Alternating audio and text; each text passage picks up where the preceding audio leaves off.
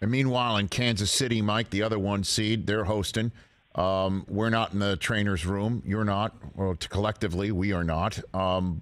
But all that said, we can probably be rest assured that Mahomes is not going to be the full Mahomes, and all of his movements and all of his magic that come from his movements and his ability to throw off platform and things of that nature will be compromised. What do you think is going on in Andy Reid's mind right now as we're talking, Mike? Oh, Andy's one of my favorite people in the world, and I think he's one of the best coaches I've ever been around. And his offensive creativity is off the charts.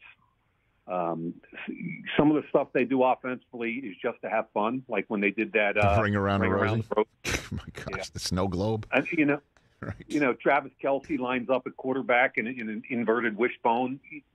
I can just see these guys on Wednesday and Thursday giggling at practice after having so much fun.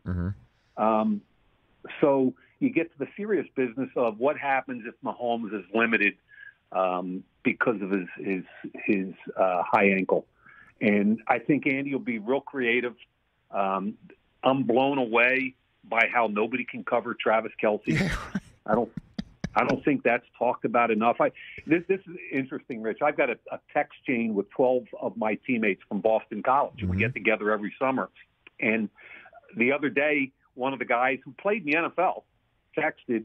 He was a linebacker in the NFL. He texted, I'd love to know why teams can't double team him, stop him. Why is he always so good every game, especially the playoffs? And it's a great question. And you thought when Tyreek Hill was gone that people were going to be able to kind of step on Kelce a little bit, give him more attention, and the opposite has happened. He's had his biggest year perhaps ever.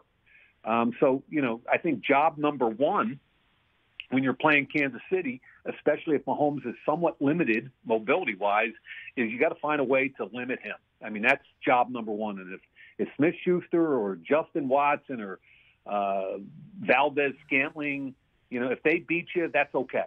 But don't let Travis Kelce beat you. And obviously Andy Reid's very aware of that. And, this kid, Kadarius Toney, who the Giants got rid of, right? He's kind of an explosive X factor to me.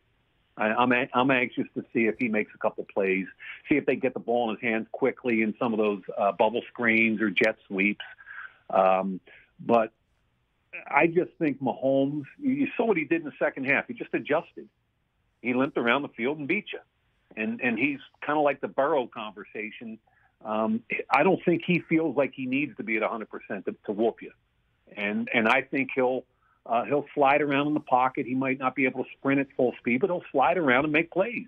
And I fully believe that. Catch the Rich Eisen Show every single day on the Roku channel, 12 to 3 Eastern, for free.